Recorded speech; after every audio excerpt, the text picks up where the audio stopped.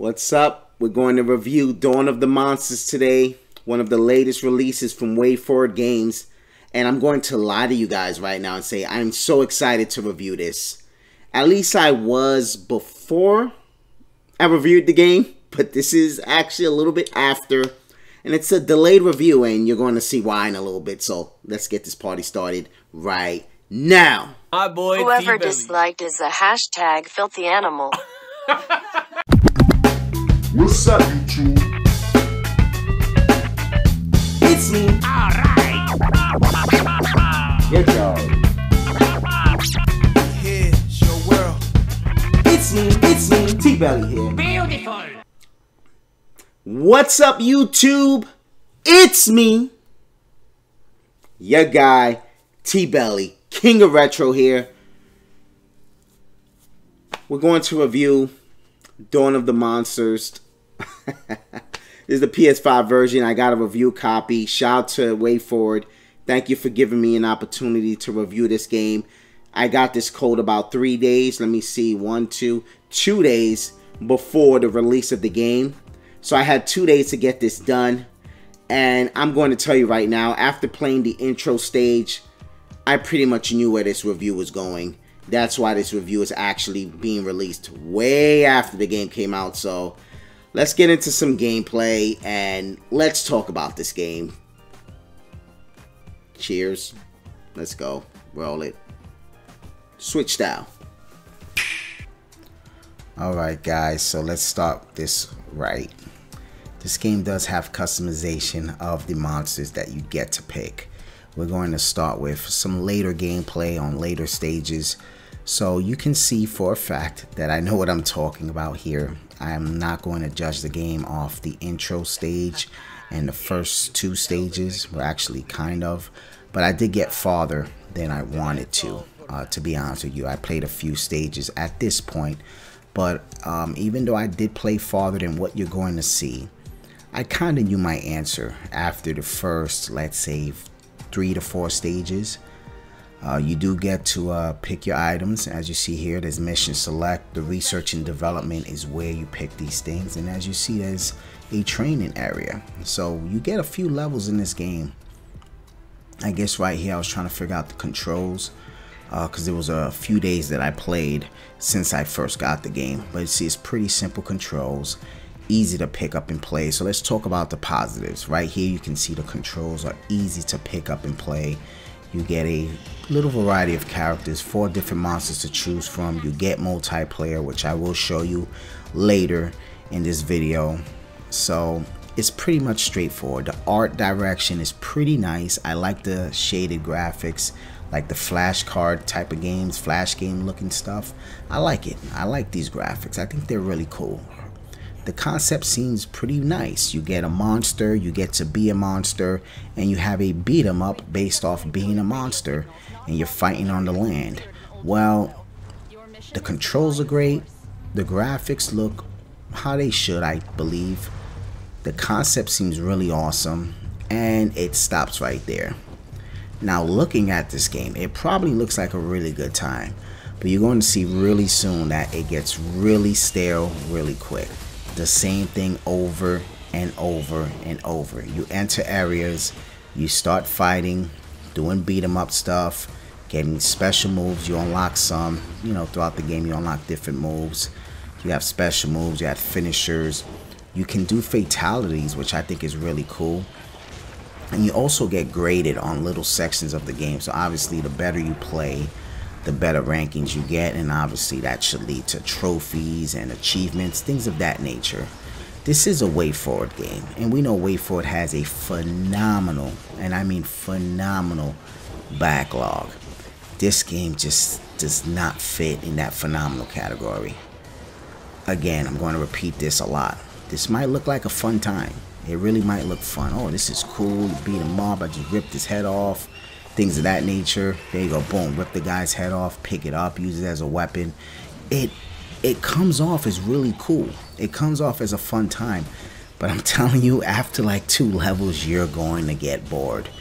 It's just too stale. The combat is not complex enough Right here you get a ranking. As you see, I got the S tier. I mean, you know who's on the controller, so you shouldn't be surprised by the S tier ranking, but I'm not going to get that on every time. And right here you see I have a different type of enemy, which at this point, this is the first time I ran into this enemy. He throws this little bomb that has poison on it, and you could throw it back at him.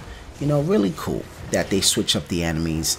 But I'm telling you, it's one new enemy every world, it seems like. Instead of every level, every area. I mean, I just can't get enough of how boring this game is, how stale this game is, mediocre, and just not fun. It's just not fun. I'll give it a rating later on in the video. I'll give this game a rating. Stay away from this one, guys. This is one of those games that they give free. You know, every month they give free games. They usually give good games, but there's times they give games that you're like, this is a very meh kind of title. And right here, this game is very meh. Does this game cater to anybody?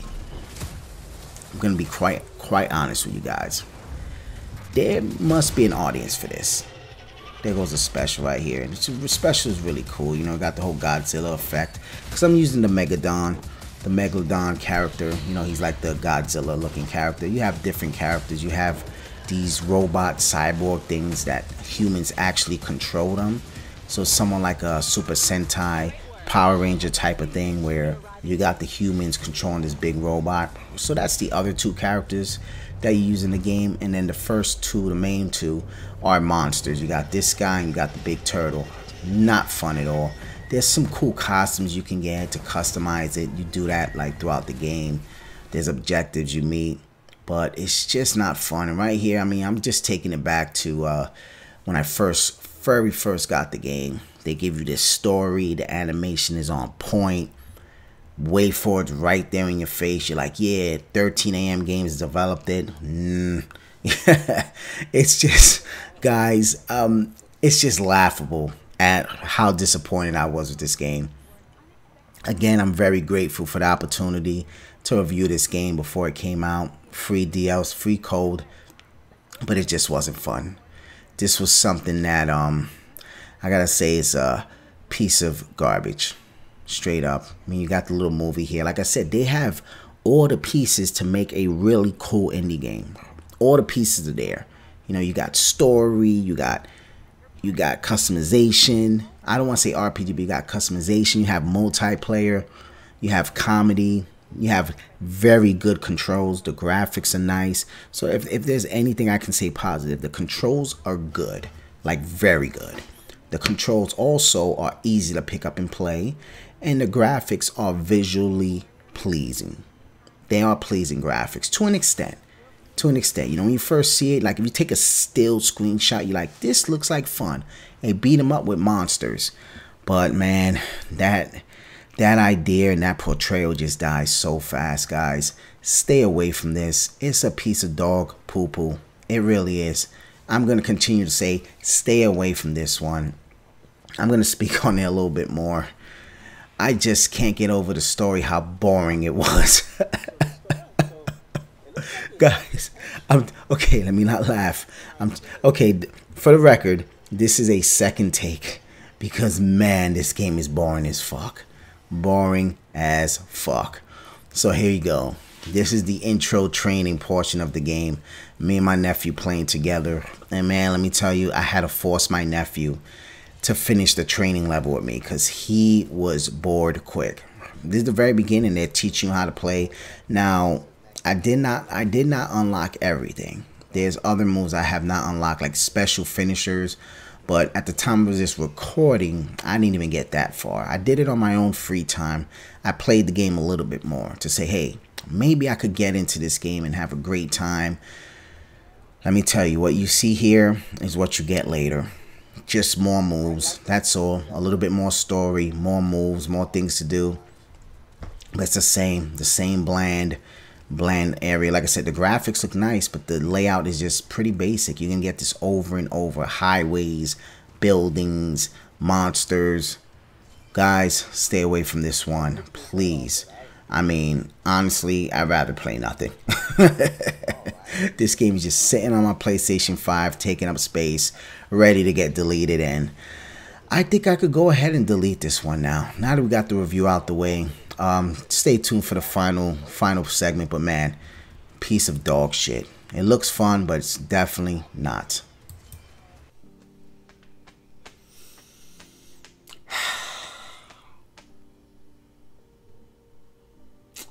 So, ooh, man. You know, oh, should we outtake this? I don't even think I'm going to outtake this. I'm just going to say this game is dog shit. Okay? This game is dog shit. Just because a game is a retro style of game set in a modern setting, games like Scott Pilgrim vs. the World, I believe it's the most overrated beat 'em up of all time. The hype behind this current release of Scott Pilgrim, so overrated. Such an overrated game. I'm telling you, it's a good game. So okay, let's stick to Dawn of the Monsters.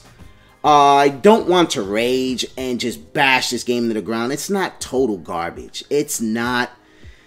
It's just not great. It takes a little bit of Rampage, a little bit of like Streets of Rage, and they combine it, and it just doesn't work. It's very slow, very repetitive. It's not unique. The story is like, I don't care about the story. These upgrades they do in these beat 'em ups. Streets of Rage 4 just gets to the point.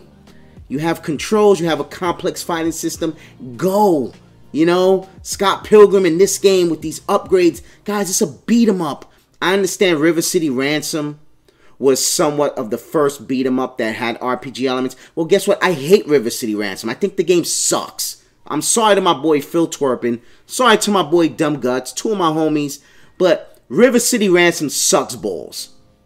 I would never play the other River City games, the River City Girls. It looks stupid to me. It doesn't look fun. It just doesn't look fun to me. And this game is right up that alley. Dawn of the Monsters.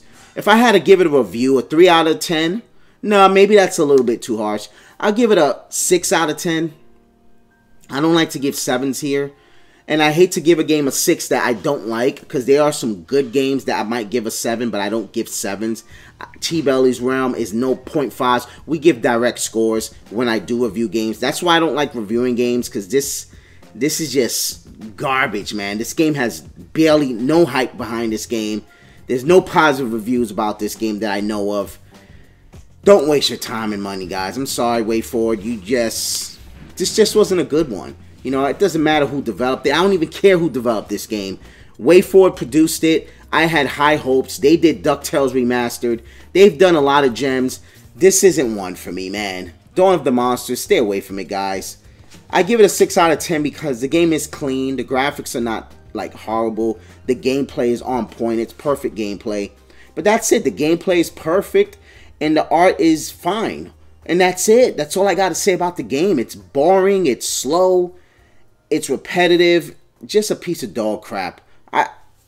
I can't even finish the game. I'll finish it just for the trophies, but I can't even finish the game. My nephew was bored after like 2 minutes. We did the first stage together. I just have nothing positive to say about this game except the art direction is fine and the controls are great. It's always good when games got good controls, but stay away from this one. Shout out to my man MC Murr. MC Murr got me that connect. Shout out to my man MC Murr. Good dude right there. Great channel right there. Producing some awesome retro gaming content on YouTube. We actually still have some good retro gaming content, ironically, right? It's as much as the retro community has turned into the retro toxic community, there's still some originals out there making great content. MC Murr is one of them. NES Addict. There's just great channels out there still doing good things for retro gaming. But as far as this game goes, they take what we love about retro games, they make a new game out of it, and unlike Castle Crashers, we don't get a gem here. We get a piece of dog crap. I'm going to leave it like that. Stay away from this game. It's not good. It's not fun. T-Belly disapproves this one. And that's the bottom line, because T-Belly said so. No, seriously, I don't like this one. Don't like it. Don't see what's fun about it. I guess the most you can do is get 4 bros hanging out, drinking some beers, and run through this game on an evening where they don't care, where they're probably not even giving their attention. We'll literally be having like a conversation about the beer we drinking in life while we're just button mashing away at this game. That's the most you can get out of this, where it's a time killer and somewhat of a stimulant to a conversation of buddies hanging out, because it is a video game, and like I said, it does have good controls, but that's about as far as it goes. So stay away from this one. And if you don't like it, if you disagree, let me know down below. If you like this game, just let me know down below if you like this game, and let me know why you like it, because I just disapprove. And, you know, I got games. I got a bunch of games. I have NES games. I mean, all over the place. I got everything. But this one is just not one that I like. And I'm going to leave it like that, because I'll sit here all day and just bash this piece of dog crap. But that's it for today, guys. It's me. Yeah, guy. T-Belly. And I'm signing off, y'all. Be safe, one love. Elohim bless. Cheers.